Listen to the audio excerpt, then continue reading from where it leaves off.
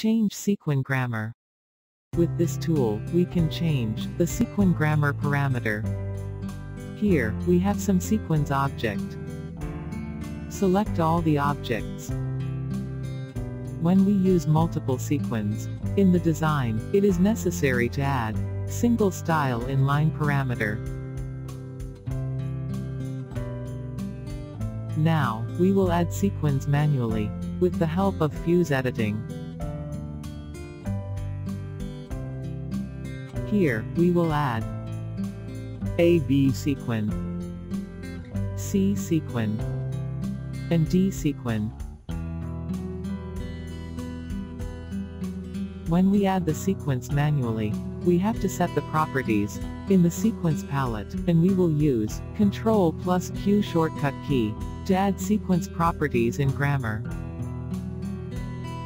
Then, select the object, and press Ctrl+Q shortcut key. Here, you can see sequin properties set in the sequin palette. Now, we will set all object grammar in sequin palette. Select the object and open Change Sequin Grammar Parameter. Now, if we want to change AB sequin into C sequin in selected object, here, we will set 0 in both repeats. Now, we want to change the sequin. We will select it here. And here, we will select the sequin we want to change. Here, you can see that A-B sequin change into C sequin. Let's see again. Select the object and open Change Sequin Grammar Parameter.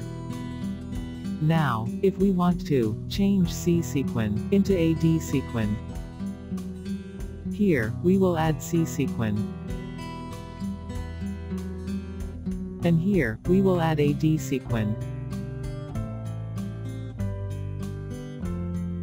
Here, you can see that C sequin change into AD sequin. Let's see again. Select the object and open Change Sequin Grammar Parameter. Now, if we want to change any sequin into stitches, here, we will select the sequin that we want to change to stitch. Here, we will select stitch. Here, you can see that sequin change into stitches. Now, if we want to change the sequin according to the repeat, select the object and open Change Sequin Grammar Parameter. Here, we will select C sequin. Here, we will add C sequins count as we want to change into any sequin. Here, we will select the sequin we want. Here, add sequin count as much you want. Here, you can see 8 C sequins, and we add 4 counts, so it changes 8 C sequin into 4 AB sequin.